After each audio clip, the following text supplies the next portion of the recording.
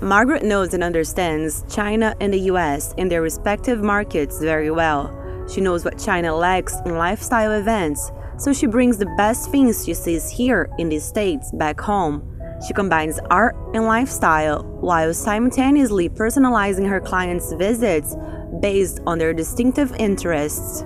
We give the Chinese clients who have interest in this kind of lifestyle and art area, and we show them how this running in US. Yeah. So basically you're catering to whatever your client is into. If they're into arts, you set up a meetup with a NYU art professor or like a Christie's auction or whatever they're into, right? Yes. Is there a formula? Have you figured out a formula that works for an event or for a gathering, at least here in New York City? Formula? I don't think there have a unique formula. Yeah. It's really case by case. It mostly depends on the customer's needs. So someone, if they want to learn something or being a student for NYU Tisch or Sotheby Institute of Art, and we will bring them to the administration office sometimes.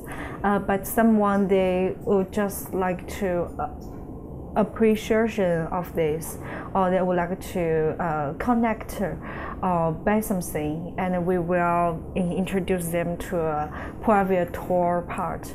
So that's really case by case. Yeah. You also you work with other Chinese entrepreneurs here in New York City who are doing really well. For instance, for New Year's, for Chinese New Year, you worked with Xi'an Famous Foods, and that was a pretty successful event. What's the turnout for those types of partnerships? Are those partnerships important to you? Do they hold a special meaning to you? Yes, I think partnerships are really important to us, really helpful for my company. And Xi'an Famous Food, their Chinese New Year concert, I think it's a very successful concert. And the president of Xi'an Famous Food, Jason, and he is very good. And I think he's pretty trustable, reliable businessman who can be trusted to cooperate. And in that cooperation, Xi'an's Famous Food, and they invited the famous singer from China to have a concert, and they sponsored for the cost of the transportation, and we provide some opportunities, like to invite these singers to see the New York Fashion Show, the New York Fashion Week show, and we host a welcome party for the concert in the store Valentino on Madison Avenue. So that's a pretty good cooperation, and I still can learn something from other partners, and like Jason, and he's the president of Xi'an Famous Food, and he grew up in US actually, and he come to US early, maybe under 10 years old. So we have different the background kind of, and I can learn something more from these different partners. Yes, and I know how to deal with the US companies, deal with the different cultural case. Yeah, that's really helpful. Yeah. Do you have any plans of possible future international expansions? We still will focus on the Chinese market, and we will have program in Europe in this September. In our plan now, and because the Fashion Week in Paris and Milan, they are really attractive for our customers. So based on our customers' needs, we will open a new project in Paris and Milan for this September's Fashion Week. While Margaret says Chinese people normally prefer to come to the US to engage in business-related activities, she has been learning how to change that by exploring her options. In less than a year, she has managed to grow AmeriChina enough to consider international expansions and upcoming, sophisticated improvements to their digital platforms. You know, luxury normally entails exclusive, selective to only a few. At the same time, you want to expand to Europe, to other parts of the world. Where do you see yourself, your company, standing in the future in terms of as a presence, having a presence in the world? I know what you mean. So I think our future image, we want to build a firm which focused on it's a lifestyle and cultivation company for Chinese people in these maybe 20 or 30 years. It's like China is growing up and the economic is going up very rapidly now. So people have potential needs for culture, for art, for cultivation, for education in a more elegant way sometimes.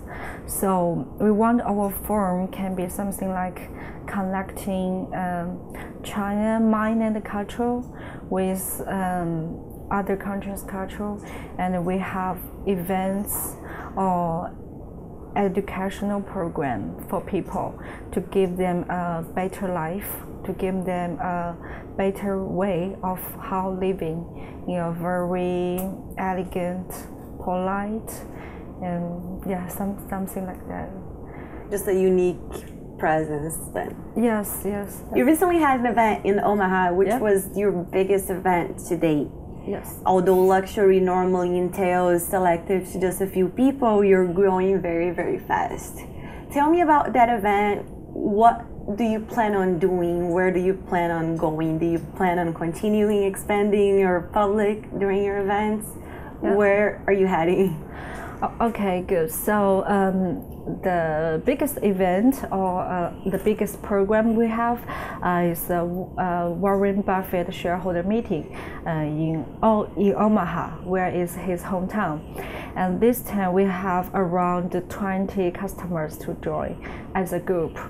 And I think why it has a larger scale than before is because this event is more business related. So in the future, I think we will develop more events based on our customers' needs. It's like for this Warren Buffett shareholder meeting, because it's something related to investment and the stock. So a lot of Chinese businessmen or finance people, they do really interested in this. So that's why they all come for this. So in the future, if we want to expand this kind of business, I think we will develop more these interesting events. Yeah, maybe we can do another one with another famous investor or politicians like Bill Clinton, or maybe Hillary, maybe. So I think this is the way. Yeah. You've recently actually came back from China, where you met with potential clients and companies that can send you clients. How did that go? How was the turnout of that trip? I think that's really helpful. I mean, that's the right way we should to continue, because our company just based in New York, so we need very reliable business partners in China, and who can bring us more and more customers. And especially U.S. is a society which is more credible, how to say that, I mean. But in China, it takes time to get people trust each other. So we need some people who can help us to build this long-term trust relationship.